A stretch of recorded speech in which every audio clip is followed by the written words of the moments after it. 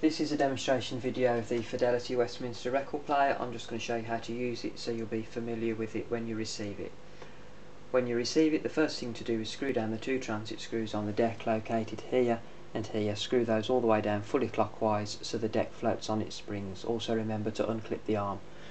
The two main controls for the amplifier are on the front panel for on-off volume and tone. On the deck you have the speed control on the left and the stop-start on the right. Record size detection is automatic via the trip lever at the back.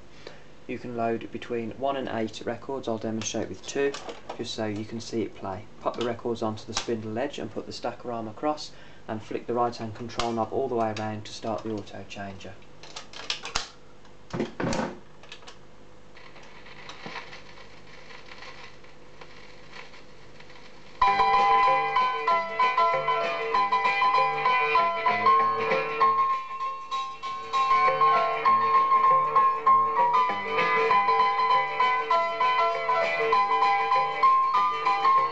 If you want to skip to the next record, just flick the right hand control knob all the way around again.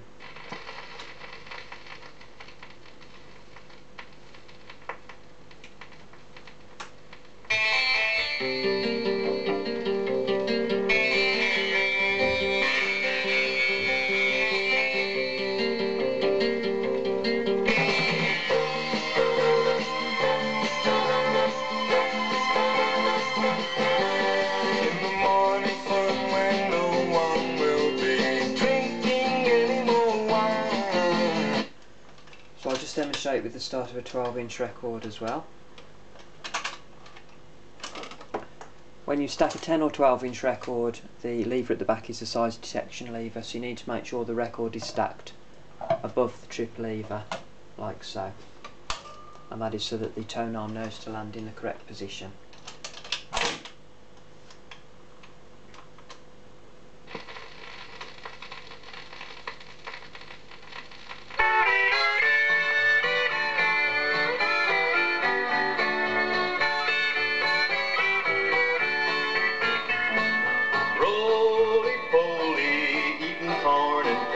And of course the arm lifts off automatically when it reaches the end of the record. If you don't want to use the auto changer and you just want to play one record manually at a time, you can just place an individual record down the spindle onto the mat and select the first position on the right hand dial, which will start the turntable turning, and you can then place the arm onto the record yourself. Once the arm is on the record and it's playing, carefully lower the stacker arm down so it knows to switch off when it reaches the end of the record. If you leave it playing with the stacker bar left in the upright position as pictured here, that triggers a repeat function which is for 7-inch records only, and the same 7-inch will play over again.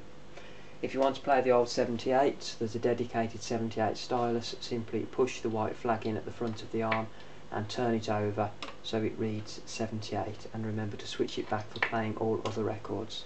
If you do have any questions when you receive it, I'll include my personal email address in with the machine, and please use that method to contact me.